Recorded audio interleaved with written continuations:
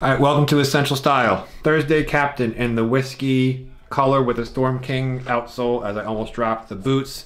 2 month, 3 month, what is it? 2 month update, about a 2 month, 1.5 month updates. Let's talk about it. So I first got these boots and it was actually still really hot outside, so I didn't actually get a chance to wear them for maybe for the first week or two. I just wore them around the apartment, made sure they were okay, and then I wore them outside. And that's the one thing that I've noticed about these boots is these boots do run warm. So if you're looking for a boot that you can wear in the early fall or the late spring, these boots probably aren't going to be the boots that you are going to be reaching for, but they're not so warm that you actually can't wear them and your feet are just going to overheat constantly. That's something I've experienced with my Allen Edmonds Higgins Mill, my first pair of Higgins Mills, the non-waterproof version. But I do appreciate that the boot does keep my feet warm. That just means that I don't have to reach for my warmer wool socks as soon as I would with some other shoes. So starting off with the things that I like, I really like the color of these boots. These boots, the color, this whiskey color is absolutely my favorite color boots that I've pretty much had, and I think it's the best color that Thursday makes.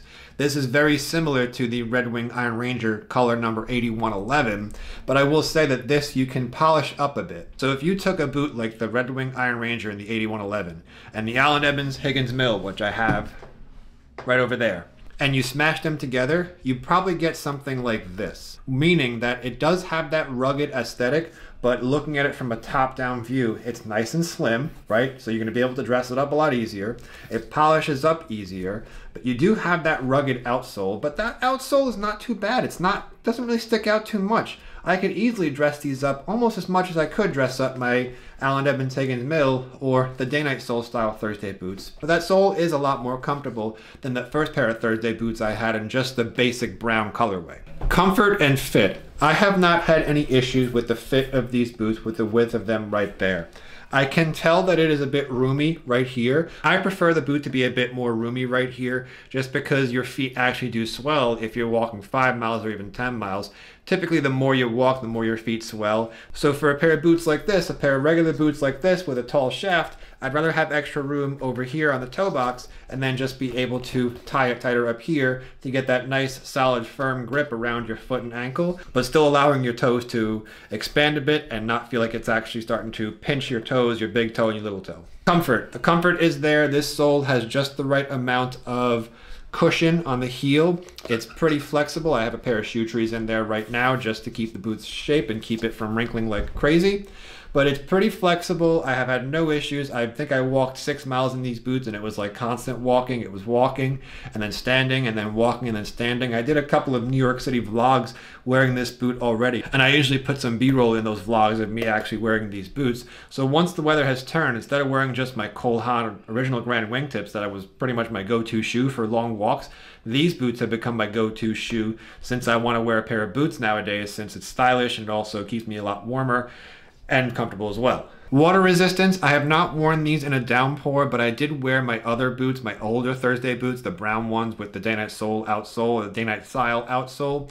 I did wear them in the snow. Check out a video up there. I think it's gonna be above my left shoulder, so it should be up there. I did test out those Thursday boots in the snow. My feet were totally dry and they were warm.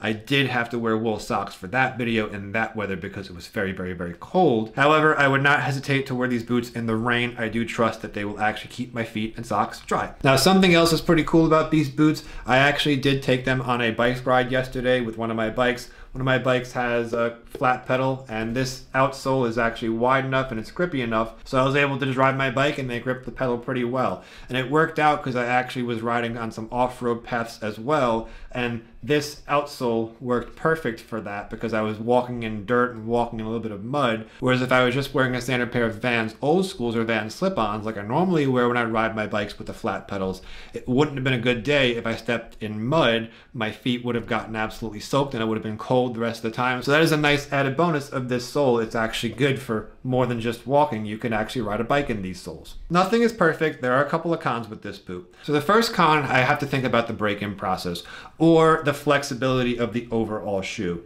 The break-in was pretty painless, but I found that it took a little while longer to have this part get nice and soft and nice and broken in up here. And even to this day, the boot just feels a little bit on the stiff side. It doesn't move with your foot as you actually are walking down the street or wherever you're doing. It's flexible enough, but I could definitely tell from wearing a pair of Allen Edmonds boots, for example, those boots move with your feet a lot more and a lot sooner in the break-in process, as opposed to a pair of these boots where it does take a little while longer for them to soften up. And it's hard to describe, but the best way I could say is that every time you're walking, the boot wants to sit flat. So when you actually come and heel strike, it's going to go sit flat. And when you go like that, there's a bit of a resistance where it feels like it's a 1, 2, 3 versus just other shoes, more higher end shoes, more expensive shoes. They walk with you a bit more fluid, and it just really just molds to your foot better and feels a bit more flexible. And the second con I show you on this boot is there is some loose grain creasing on the left boot. Is it a huge deal? No, it's not. But for a pair of boots that's $200, this is not something that I'm really too concerned with. I almost expect this at this price point. It is not as bad on the right. I have 2 different size feet. Most people have 2 different size feet. My left foot is a little bit bigger than my right foot. My right foot's a bit wider than my left foot. So I've got a long, narrow foot, and then I've also got a short, wide foot. Just a little bit, not that much, but enough that I could actually tell the difference. So not as big of a deal, but it is something that I absolutely noticed. Now the shoes do scuff up pretty easily. A lot of other boots like the Allen Edmonds Higgins Mills scuff up pretty easily, and the Red Wing Iron Rangers as well. I will say that out of the 2 months that I've had these, or month and a half, or however long I've had these, I have not conditioned them. I just took a rag and I just wiped them off. I didn't use I didn't use water. I didn't use any sort of polish. I just wiped them off, and this is how they look. So no conditioner used on these, and they still look really good. They've got that nice matte shine to it. So I really enjoy that part of the boot, even though it does get scuffed up. Now, because it does get scuffed up a bit easier, it does mean you can't dress these up as much as if it didn't get scuffed up. But between the color and the outsole and the creasing of the leather, I wouldn't want to dress these up with a suit. The most I would dress them up would maybe be with a nice pair of pants, a nicer pair of jeans, and a sport coat and a sweater. I wouldn't want to take it further than that, and I think most people aren't going to be wearing these with their suits anyway. But if you want to, I'm sure you can polish them up, make them look nice, and even though that outsole is lugged, it's a pretty slim lugged outsole. I'm sure no one's really going to notice. So overall verdict, Thursday Captain Whiskey Stormking. This is quickly becoming my favorite pair of boots. I can't wait till it rains or snows more in the winter. I want to do some more testing, and this boot is taking on my Echo Track Gore-Tex boot.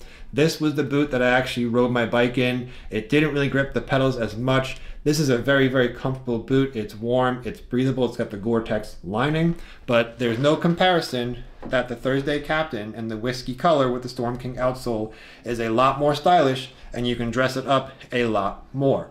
And as a plus, it's $50 cheaper. The Echo Track Gore-Tex is $250. This one's $200. And if you want, you could actually get that sole redone once it wears out. You could probably get it done for like $60 or $70, since the shoe is actually Goodyear welted, which means that the sole is sewn onto the upper.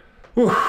I gotta remember to breathe when I'm doing these videos. I get so excited. So overall, 1.5 month update, Thursday Captain Whiskey Stormking.